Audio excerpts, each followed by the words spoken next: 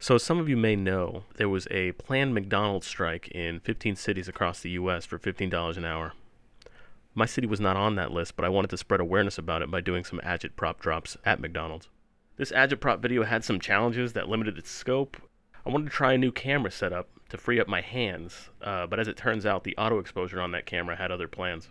It was only after my fourth McDonald's that I noticed this shit, so all that footage is useless. Fuck the sun. This would normally be okay, as 50% of my Agit drops happen inside anyway, but there lies roadblock number 2 in your comrade's conundrum.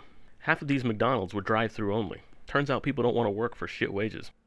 Who'da thunk it? So I did some outside drops near back doors and by the dumpsters, but I didn't do as much inside as I would have liked.